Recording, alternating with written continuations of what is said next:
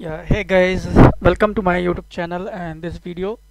And guys, in this video I'm just continuing with the concept of network certification, which is CompTIA Volume 1 and Lesson 5 Part 2, which is network implementation.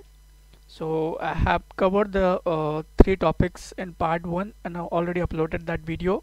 And it was a very huge or long chapter, so I tried to conclude in two videos. So in this video I will be talking about the rest of part. So guys, if you find it as helpful, please don't forget to subscribe the channel and comment on this video, share this video, like this video, and as you can, I will tell you here. So these are the topics in this video I'm going to cover. The first one is topic D, which is token ring networks, and topic E is fiber distribution data interface, FDDI networks, and the third one is topic F, which is wireless technology and standards. So the rest of three already I have spoken about my previous in my previous video. So guys, if you find this, you can subscribe the channel and you can go through all the videos. So as you can see, this is a fifth lesson. So I have uploaded already first, second, third and fourth chapters, or you can say the lessons, step by step. So let me begin with the very first one, which is token D, topic D, token ring network. So guys, in previous topics we have learned about the common type of networking technology like Ethernet and all. However, there are other network implementation that you might encounter, one of which is token ring. Okay, so in this we will understand about it. So first of all guys, token ring standards. So we have to learn about token ring standards. What are those things? So there are two token ring standard that are very similar, IBM token ring and IEEE 802.5. So there are two types of you can say standards.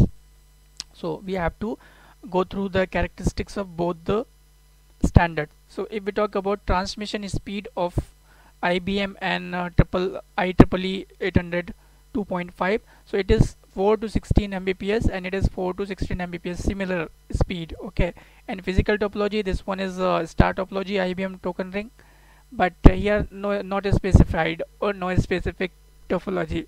In terms of number of nodes per ring, so it is like STP 260 and UTP 72.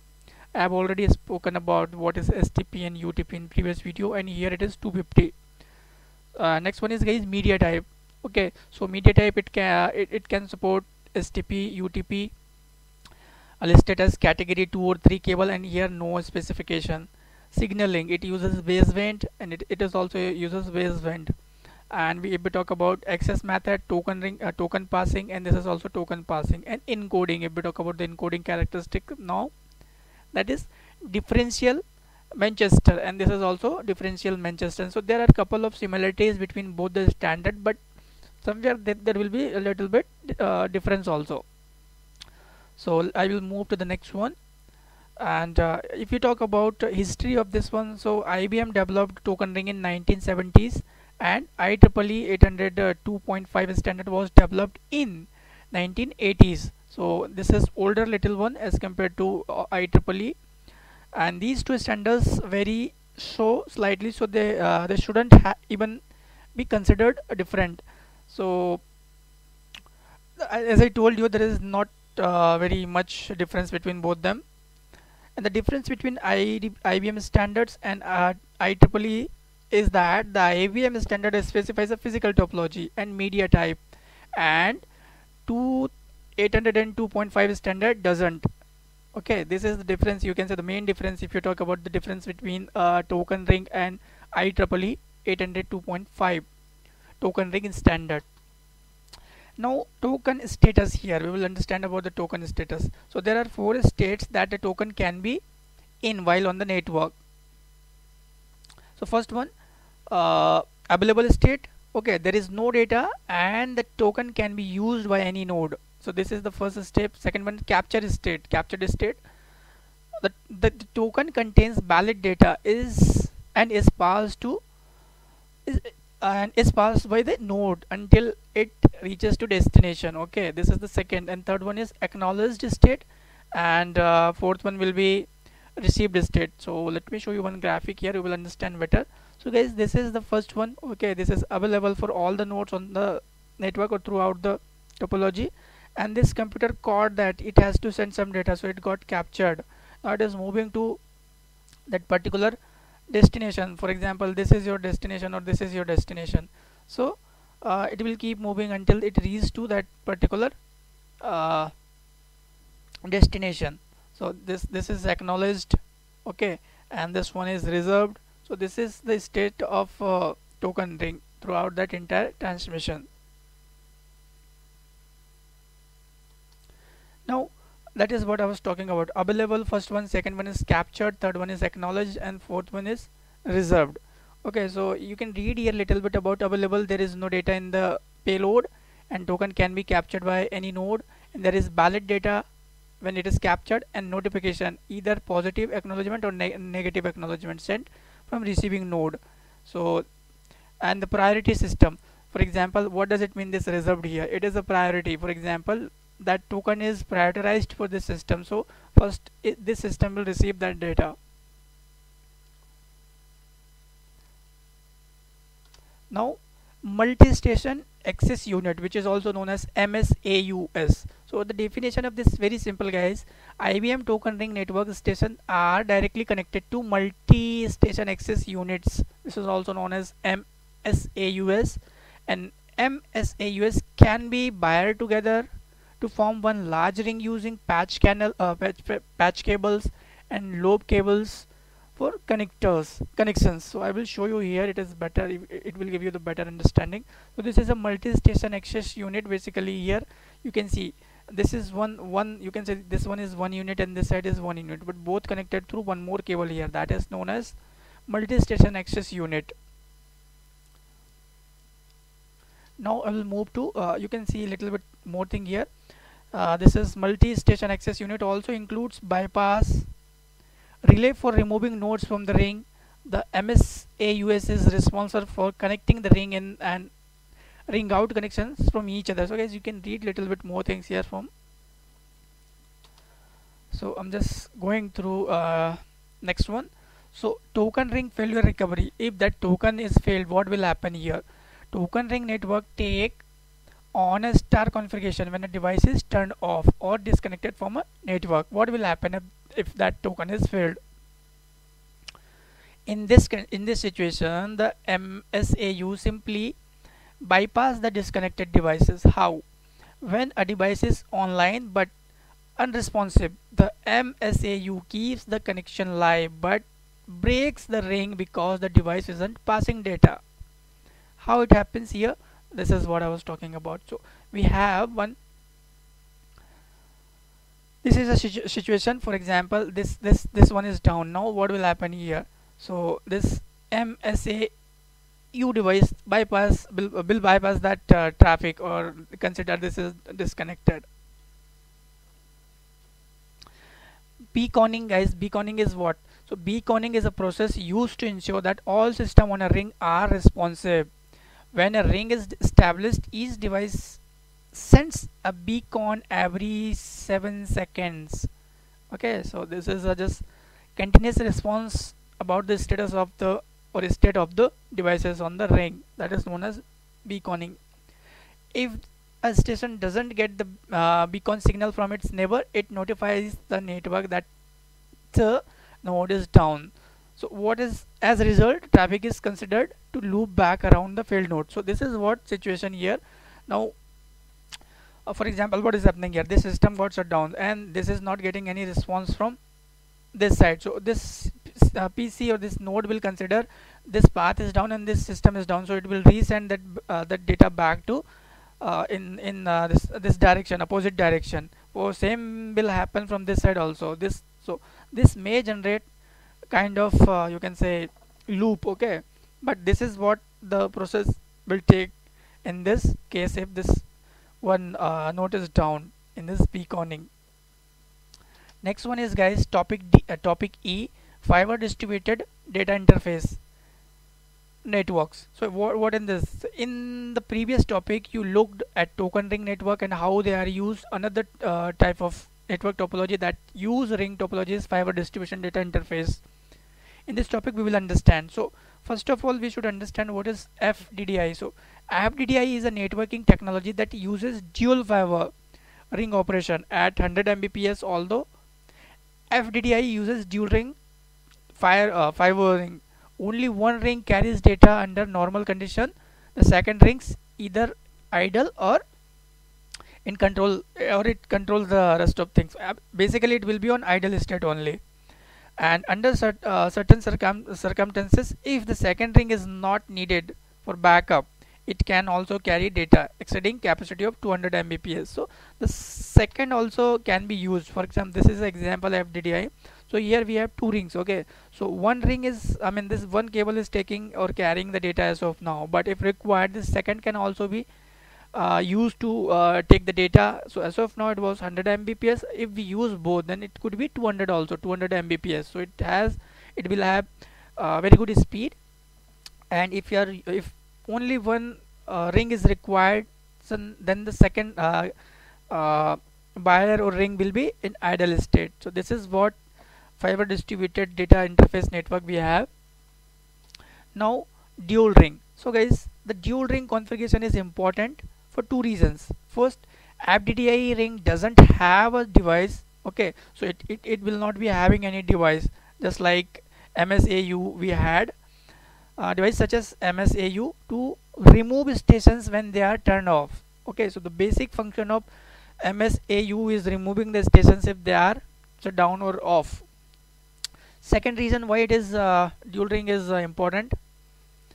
Fiber transceivers can't be configured to reverse. There is receive hardware and transmit hardware. Having two-way data movement on the same cable is simple with copper media, but it's more complex with fiber and requires two media path, one for each direction. So guys, next one is FDDI connection devices. What are the devices we required here? So first one is nodes are connected to FDDI network in two ways. First one is in dual attach station, which is known as DAS node. DAS, and the second one is nodes are connected directly to both primary and secondary ring. So in this condition, now the second one is in single attach station, which is SAS. Nodes are connected to a connectors which is connected to both rings. I will show you here what does it mean. So this is what I'm talking about. So this one is all the nodes are connected through two cables. Okay, and here this side single, this PC is connected through single cable, but we have one switch here, and this PC is also connected through single cable. So that is known as single attached station, and this one is dual attached stations. So we required this device in this. And if we talk about single attached station, here the connector, the concentrated gives the SAS access to the primary ring. So here the primary ring will be giving access to this SAS. This is advantageous because when a SAS node is removed or turned off, the concentrator simply skip the node. So this will be skipping if any goes down in SAS. And what will happen if FDDI failure? So how it will be recovered? So guys, DAS nodes provides fault tolerance measures that detects loss of connectivity and then loop back the signals, a process known as auto reconfiguration. Now we will see little more in this. By looping back the signal, a node actually reconfigure a network into single ring. For SAS devices, the concentrator provides fault tolerance through isolation. If a SAS device fails, it isolates the concentrator. I will show you here what does it mean. So this is what I'm talking about, FDDI failure recovery. So what will happen? For example, here one is down. Okay, one cable is down. So what will happen? So the second cable will automatically configured and it will take charge. You can say like this. It is very easy to understand.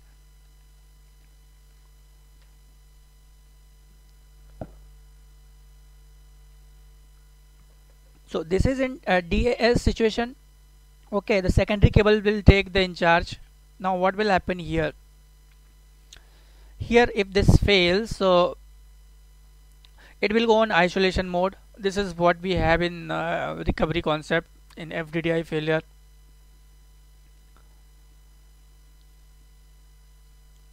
Next one is, guys, topic F in this wireless technology and standards. Okay, so we will understand in this topic. So first of all, when to use wireless technology, we should be very careful about, and we should have the clear idea when we should use wireless technology. So guys, first one is wireless network type, which is infrared. Second one is radio and microwave. So if we talk about infrared, when to use infrared networks, use low frequency light waves to transmit and receive data from individual nodes.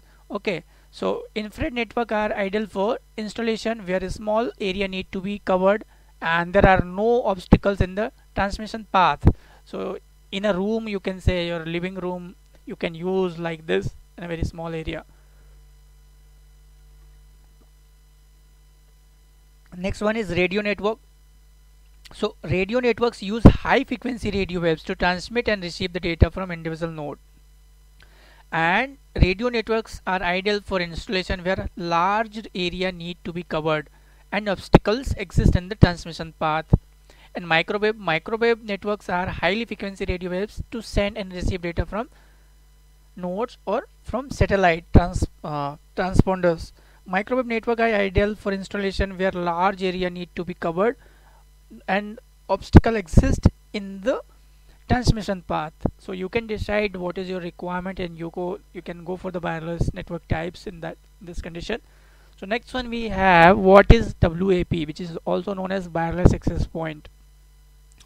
So guys, wireless access point is a wireless connectivity device that enables multiple wireless nodes to communicate with each other with other networks. Okay, the WPA transfer the broadcast signal to another WPA or onto the network medium.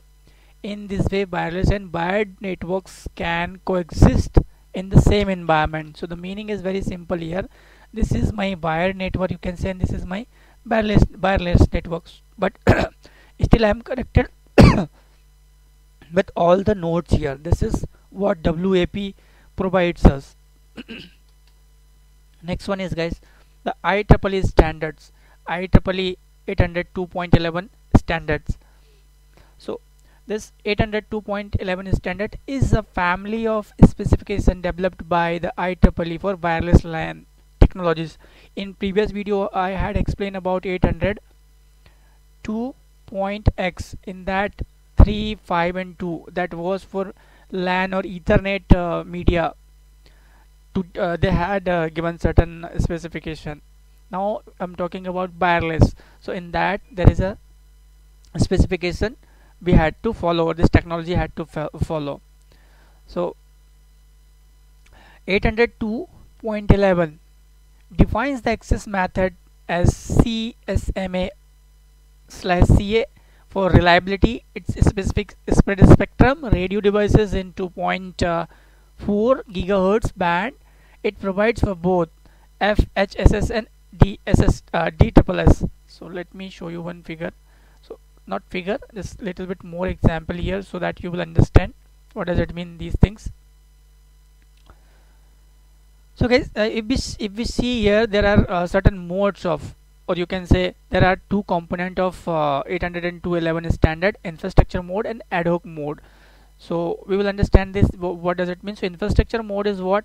Infrastructure mode utilizes one or more WPA to connect workstation, okay, to the cable backbone. Or infrastructure mode wireless network use either the basic service BSS or extended service set ESS protocols. I will explain about all those things in coming slides. And ad hoc means what? Ad hoc node utilizes peer-to-peer configuration in which each wireless workstation talk like directly to another workstation. So here we have two laptop only, and those will be communicating with each other. That is known as ad hoc. But here infrastructure mode we can use multiple wireless access points. Now this is what basic service set, just now I told you here. So a group of wireless workstation and access point are called basic service set, and BSS can effectively extend the distance between wireless endpoints by forwarding signals through WPA. All devices in BSS share a common BSS ID. So here we have one. We will have one common basic service set ID. Okay, in this now we will see the rest of next one is extended service set. In this, an ESS is simply a configuration of multi BSS used to handle roaming on wireless networks. It adds two new features to the wireless network. It enables users to move their mobile devices such as laptop, computer outside of their home BSS while keeping their connection. So basically we use this only BSS. It also enables data to be forwarded from BSS to another through the network backbone. Next one is guys WEP, okay, which is wired equivalent privacy. So what does it mean? It is very important to prevent eavesdropping. IEEE 802.11 wired equivalent privacy defines an algorithm that gives authorized user the same level of security they would have if they were on wired network not protected by encryption. So basically it is used for encryption, and WEP is an option available to an administrator to provide better security for wireless networks, and WEP accounts for lost packet, is self-synchronizing and required later maintenance. Next one is, so these are used for authentication. Now Wi-Fi protected access. So Wi-Fi protected access, again it is WPA.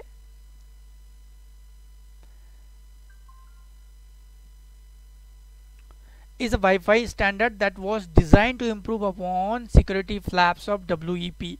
There were certain drawbacks on this WEP, so to remove those, this new was developed, which was known as Wi-Fi protected access. The technology is designed to work with existing Wi-Fi product. So the technology is designed to work with existing Wi-Fi product that have enabled with WEP, so that we do not require to change entire infrastructure or devices. It will increase your cost. Next one is guys Bluetooth. So Bluetooth is a wireless protocol that is used to communicate from one device to another device in a small area, usually less than 30 feet, because Bluetooth uses 2.4 gigahertz spectrum to communicate. A 1 Mbps connection between two devices for both 232 kbps voice channel and 768 kbps data channel. So this is a Bluetooth device, you can say. You can connect and you can communicate with the devices, but the distance should not be very long. So guys, in this video this much only, and here I have finished lesson 5, and thanks for watching for this video. If you find helpful, please comment on this video, like this video, share this video, and subscribe my YouTube channel. And this is the URL of my YouTube channel. And in next chapter or next video, I will be talking about a network certification CompTIA Volume 1 Lesson 6, which is networking with TCP/IP. In that, again, I will have I think 5 topics. First one is a family of protocols, the TCP/IP protocol, default IP addresses and custom IP addresses, and next one is the TCP/IP protocol source. So if you subscribe the channel, then definitely you will be getting the updated videos. Till then, bye bye.